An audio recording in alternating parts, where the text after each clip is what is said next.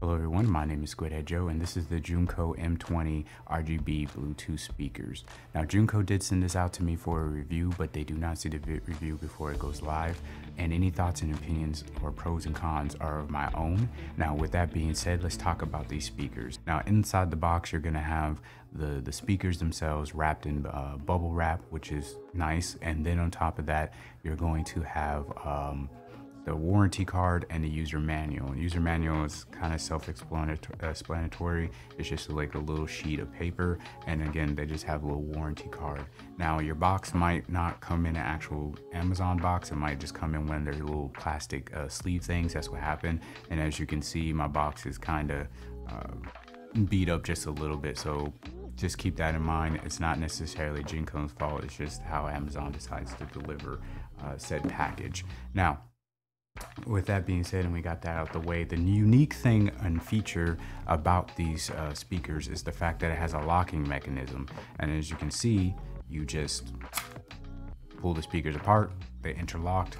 So now you can lay the speakers down on your desk in a flat manner and listen that way, or like I said, you could unlock them and lay them like that, like the normal fashion. Now I will say the locking mechanism probably needs some wear and tear. You know, gradually it'll probably get a little bit loose, but at least on mine they're pretty stiff, which is kind of good. I mean, most of the time you could probably just lay your speakers down anyway, but the locking mechanism just makes it a whole unit and pretty much able to move around your setup if you want to lay them down like that. Generally speaking, I'm not an audiophile, so I wouldn't really know how to really test these speakers or anything like that, but I know there are people out there who say that you should have your speakers kind of level with your ears and aiming pointing at you, instead of laying down on a desk or having just the desk speakers like this. So just keeping that in mind. That's as far as my extent and knowledge goes. So I'm not coming from an audiophile direction with this. I'm actually coming from a place of, I like to use a lot of budget gear. Even my camera setups, lighting, all that stuff like that would be on the higher tier end of a budget I guess purchase, and that's where these speakers shine in my personal opinion. So let's go ahead and talk about the build quality and the ins and outs, and then we'll get into the pros and the cons.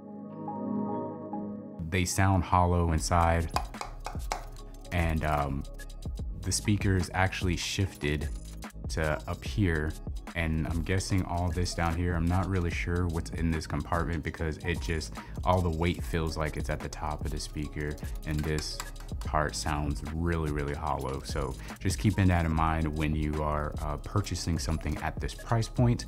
And if you're wondering if the price about this is about $30 on Amazon. It's kind of including shipping and tax or whatever. It might be a little bit over that, but for around this price point, this is what you're going to get. I know a lot of people were like, I can just go to Walmart and get, you know, the cheaper speakers there and everything. Sometimes you might be able to get you a little subwoofer or wherever, maybe with that. But with these speakers, again, they come with the RGB, but now at the dial at the top, it just continues the free roam. Which is might not be what people expect. They probably expect to go just to positive and negative or whatever, turning it up, turning it down, which way. The dial does have a tactile clicking mechanism when you do rotate the dial, and when you push it down, it is a satisfying thick click that you can hear, and that's how you will turn the speaker on. You will turn it off. If you hold it down for 3 seconds, it will switch from Bluetooth to USB, which is how you're gonna use it with your PC, your laptop, anything like that. That's going to be your method of connection. And then for phones, tablets, things of that nature, you would use the Bluetooth setting, and it will tell you Bluetooth mode or USB mode, which I actually really like. There's a voice that says that, and then when you turn it on or wherever, it makes a noise, and when you turn it off, it does make a noise as well. Now when you do turn off the speakers, there is an audible connection, I would say white noise or hiss, whatever you want to call it. It is audible when you get close to the speakers, but if you're using this in the office scenario or you're like your setup or whatever, and you have other things going like a TV, you talking, you know, playing a game or something like that, your odds are you're not going to hear that hiss.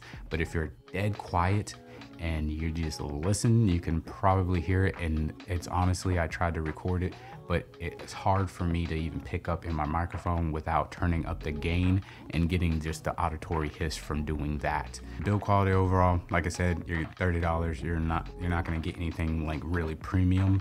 But I will say, build quality, having speakers, doing everything. I've had Bose speakers, I had Walmart speakers and stuff like that throughout the years and everything. And I would say this is probably on the higher end of below $50 as far as quality goes and the feel and stuff like that.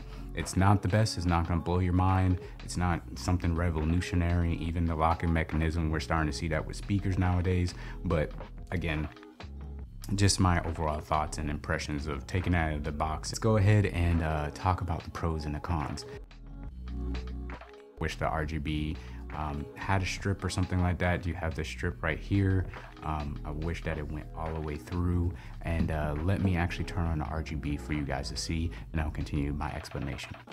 USB mode.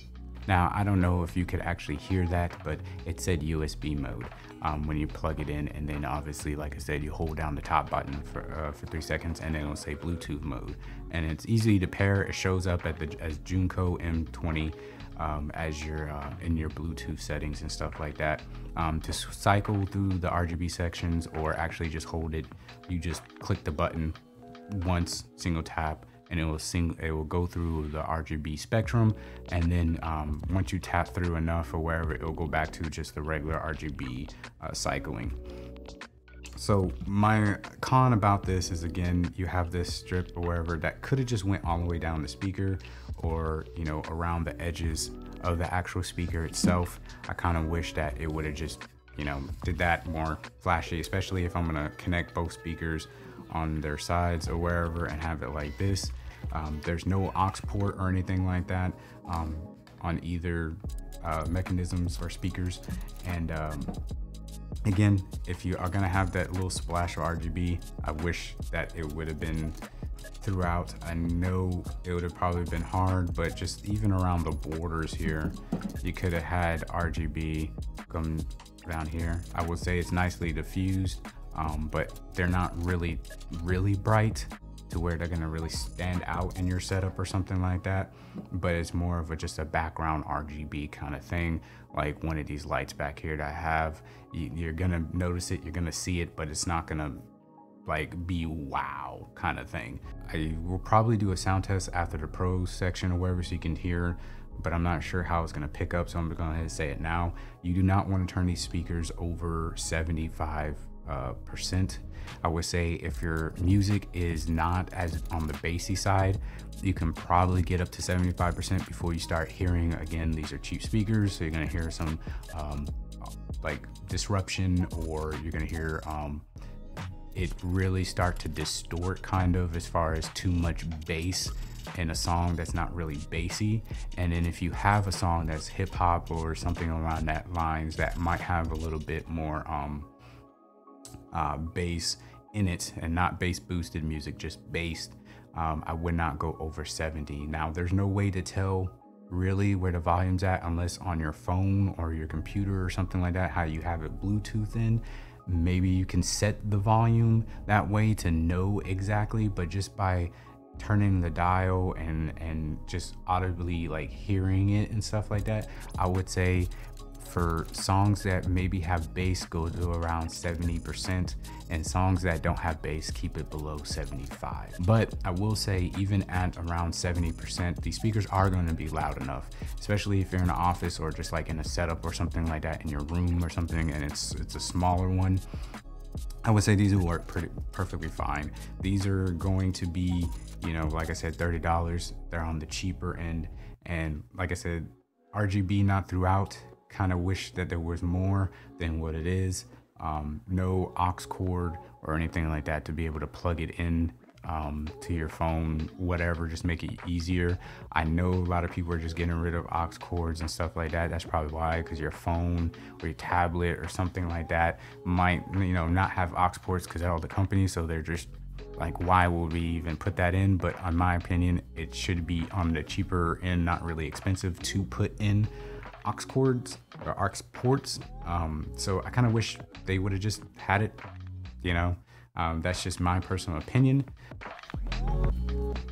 Let's get into some pros. Now, some pros, again, for $30, these are the best pair of speakers I've heard at that price point.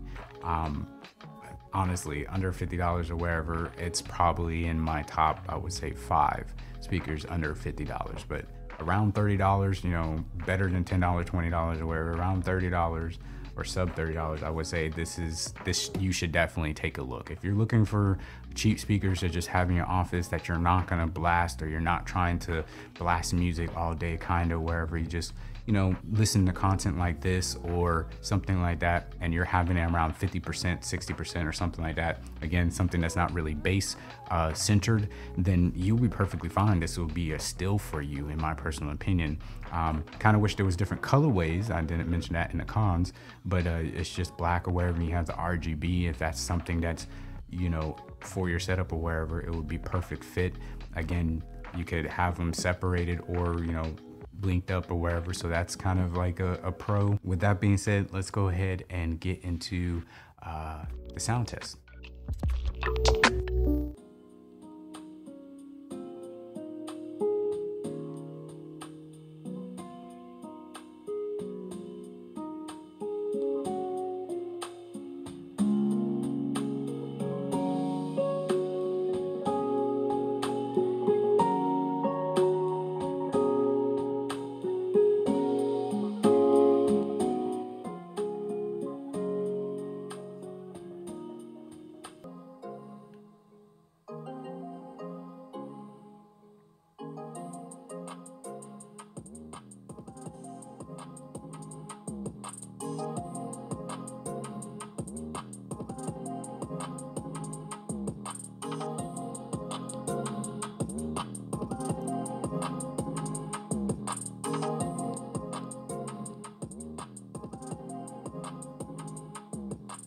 All right, with the sound test out the way, again, I'm not sure how to really capture it or really get across the volume. I don't really have something that shows me digital numbers. Again, if you're looking for something that might be a little bit on the bigger end, as far as quality, and might be actually like a bigger box type of thing, and you maybe want to take it out or something like that and travel with it, and you don't want to have to hook it up to an outlet, or maybe there is no outlet or something, then I suggest checking out the Ion speaker. I'll try to put it on screen and put a link in the description or wherever. You can find it at Walmart.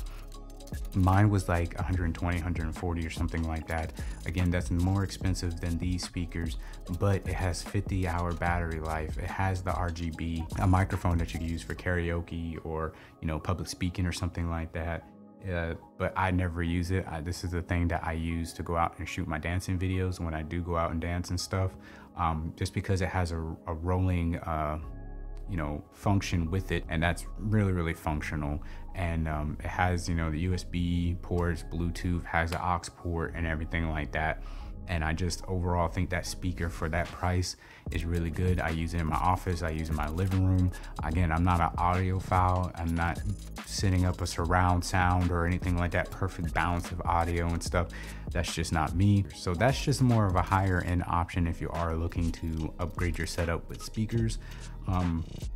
But overall, if you just want something on your desk or wherever, nice little knob to adjust the volume and stuff as quick as you want to, maybe not have them standing up, but just want to lay them down and, you know, having them connected so it's technically like one speaker, then the Jeecoo's M20s are just going to be the best option out there for you. And if you are interested in these speakers, there will be a link in the description to the marketplace on Amazon, as well as to the product page or whatever, so you can buy this yourself.